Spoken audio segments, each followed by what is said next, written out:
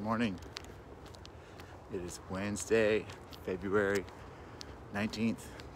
Yeah, mostly through the second month of the year. It's crazy, right? So, I am broadcasting this to the 5-second rule group. I also post this to my own personal Facebook, but I like to post to this group because mostly it's people of like minds. And mostly it's about people who want to take control of their life, and they recognize the fact that sometimes you just gotta do it. And we have to invoke like a rocket ship, 5, 4, 3, 2, 1, and do it. Because if we want to make changes, if we're not happy with where we're at, and we look to ourselves, most of the time it's because we're not doing what it takes to change. If you keep doing the same thing every day, you're gonna keep coming up with the same results. And if you're fine with that, cool, stay with it. Whatever works for you. For me, I want improvement. So I've been coming on and doing this live broadcast as a habit every day. It's one of my daily habits besides the 5, 4, 3, 2, 1, get up, and then practice gratitude and really granularly, the tongue's not working yet, feel it and write it down and ingest it, because ultimately you're going to need that other times when you might need some inspiration, because other things will get you down, because life is full of ups and downs, no matter who you are, no matter how perfect your life might appear to other people. So the topic in today's Wayne Dyer quote says something about reputation. You can't really help it what other people think about you.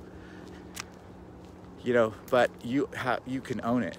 And somebody told me, sent me a personal message actually from one of these life posts that said, hey, you always dedicate your knowledge and your inspiration to Mel Robbins, and really you should give it to yourself. Give credit to yourself for your self-reverence every day. And I was like, well, yes, I do. It's just a reference point. But at the same time, I appreciated that I was at least, somebody was listening and watching and relating, I suppose. So there's always, just when you think that what you're doing might be just not noticed or paid attention to, you'll have somebody that'll reach out and say anything.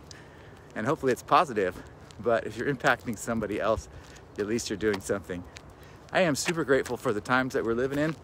And it's funny because the same person, whether the younger you are, the less you've actually, been through certain things. Like, for instance, I'm in real estate and just all these predictions about, oh, it's a bad time to buy or sell or whatever. But, why don't you look at the facts?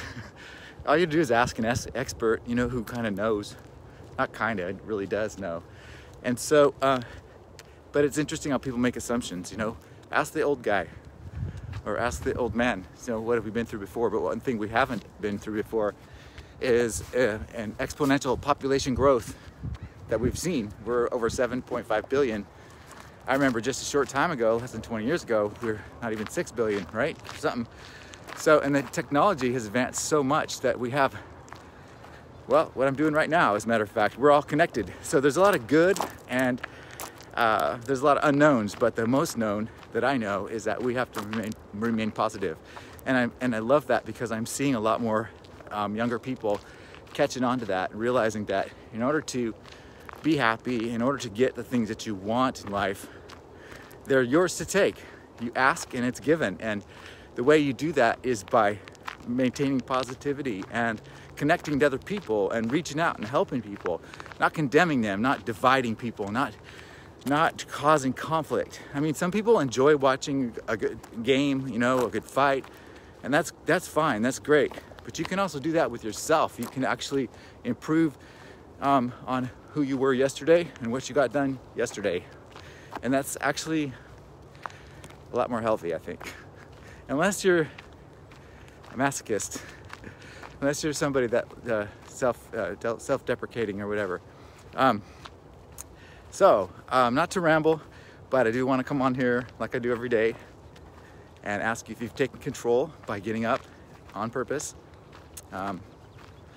and practice gratitude and listed out the things you need to do and prioritize them. And I was also just really focus on knocking off the things off of your list. Do the hardest thing first, and at the end of the day, make sure and reward yourself in whatever way that it may be. It might be a glass of wine or something, or it might be a pat on the back, or just a smile at yourself, or yeah, you're good. And whatever it takes.